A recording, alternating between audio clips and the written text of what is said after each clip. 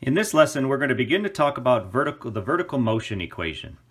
So the vertical motion equation is a quadratic that involves gravity, and involves an initial velocity, and it involves an initial height, and it basically is going to calculate where an object is after a specific time, or how long it takes to hit the ground, or what's the maximum height that an object will get. Those are the types of things that we can use this for. So this is our vertical motion equation, and please understand that it is a vertical motion. So it's literally something going straight up and coming back straight down.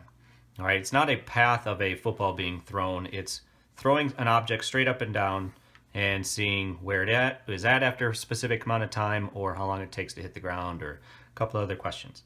So the pieces here. This h of t. The h of t represents a very specific height at a specific time. So they may ask, where is the object after 3 seconds? Or how long does it take for an object to hit 5 seconds, or to hit 5 feet, or 10 feet, or 100 feet, or whatever the situation is. Your t in the equation is always time. This v with the little subscript of 0 is your initial velocity, and the h with the subscript of 0 is your initial height. So let's see how this is used. So we have an equation, an example, and it is a golf ball is hit straight up into the air. And again, that's the key. It's hit vertical. It's not hit and it goes onto the green or anything. It just hit straight up into the air with an initial velocity of 168 feet per second. How long until the ball hits the ground? So first thing is, let's write our initial equation, see what we know out of it, and plug it in, and let's see if we can figure out what the answer is to this. So our equation is negative 16t squared plus an initial velocity times time plus an initial height. So what do we know? We know that we have a initial velocity right here of 168 feet per second. All right, so we're going to be able to substitute a value in for this. The initial height, we are hitting a golf ball. So we're going to assume, because there's not saying anything, there's no discussion about whether we're below or above, or really we're hitting it from the ground. It's going to go straight up, come back straight down. So our initial height is going to equal 0. All right, so let's plug in what we know. The negative 16 is gravity, and it's going to be a constant. So let's see where this takes us. So we have height with respect to time is going to be negative 16 t squared plus an initial velocity of 168 times t. And then we don't have an initial height, so we can leave the equation.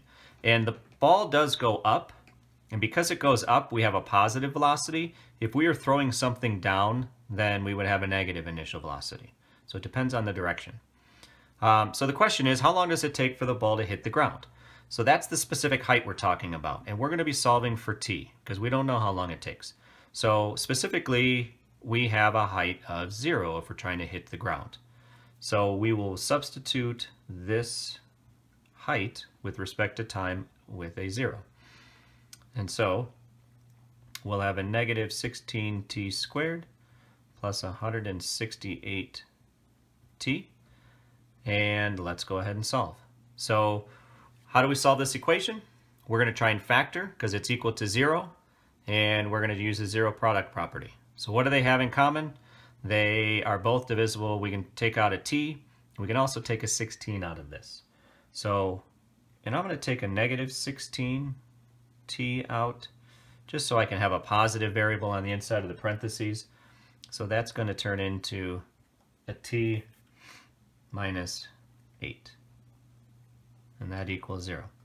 So now we're going to take each of our factors, set it equal to 0. T minus 8 equals 0. And we're going to solve each piece individually. So divide by negative 16, divide by negative 16.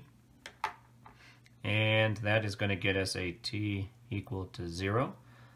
And here we're going to add 8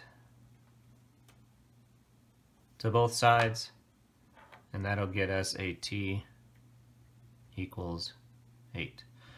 So we have two answers to this. So we got to figure out if both are valid or if one doesn't make sense or if either of them makes sense. It does say how long until the ball hits the ground. Well, this time represents when the ball is on the ground. The ball is on the ground when we initially hit it at time 0. But that's not how long until the ball hits the ground. So in this particular case, the answer makes sense, but it doesn't make sense to answer what it is that they're asking for. When does it hit the ground? It will take 8 seconds.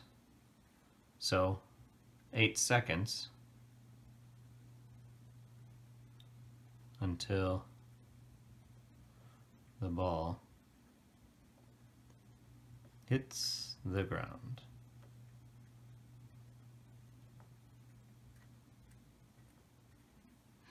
All right. And that is a beginning problem for vertical motion equation.